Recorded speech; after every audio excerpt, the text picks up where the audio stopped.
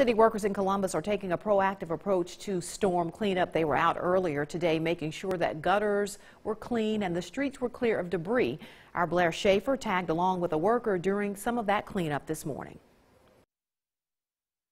Heavy rains usually keep people inside. However, when it comes to safety, crews like this come out to do the dirty work. Raking and shoveling. These guys are trying to stay one step ahead of the tropical storm. This Columbus Public Works crew is prepping for a large amount of rainfall in a short amount of time. Part of their job is to keep roads safe. Well, we get called for like if a lot of downpour when it rain on rainy days. Most of the days when it dry, we cut grass. But when it rain like this, we try to keep the drain clean and keep the inlets clean, keep the ditches clean so it won't be stopped up and flooded. The city of Columbus has been under a flash flood watch.